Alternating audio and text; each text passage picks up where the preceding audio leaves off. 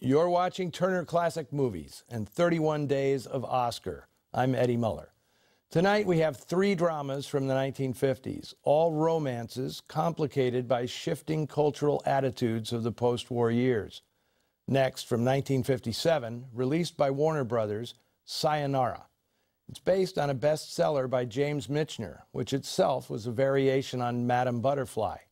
Set during the Korean War, Marlon Brando stars as Major Lloyd Groover, an Army pilot stationed in Japan. He's a Southerner from a long line of West Point grads who's engaged to a general's daughter. He's trying to convince his pal, an enlisted airman played by Red Buttons, not to marry his Japanese girlfriend, Katsumi, played by Miyoshi Umeki. Official military policy, not to mention racism and lingering distrust of the Japanese, complicates their romance. But Groover begins to soften when he finds himself falling for a captivating yet aloof Japanese performer, played by Miyoko Taka.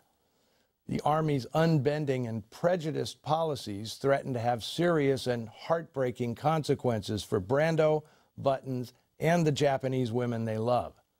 Sayonara earned 10 Academy Award nominations and took home 4.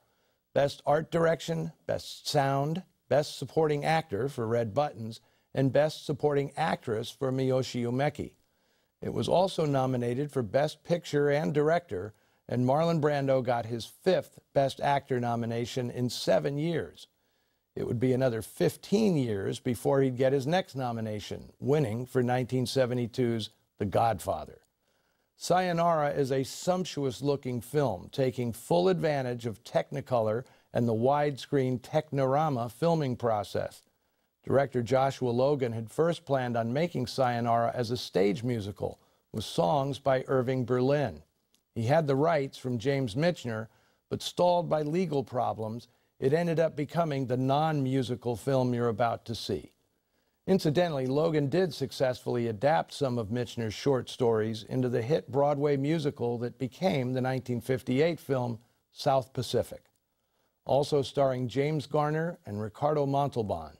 From 1957, here is Sayonara.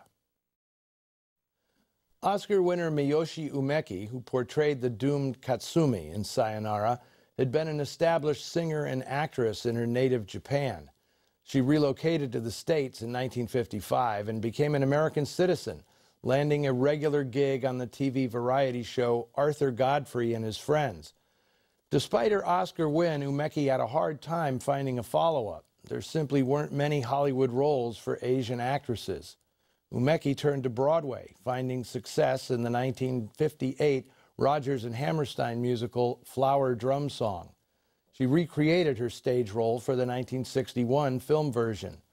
Umeki appeared in only 3 more Hollywood films, but beginning in 1969, she co-starred on a hit TV series, The Courtship of Eddie's Father. Umeki remained the only East Asian to win Best Supporting Actress until just last year, when Yoon Jun-yoon won for 2020's Minari. Next, a drama set on the eve of World War II that helped a then washed-up crooner become one of the 20th century's most enduring entertainers.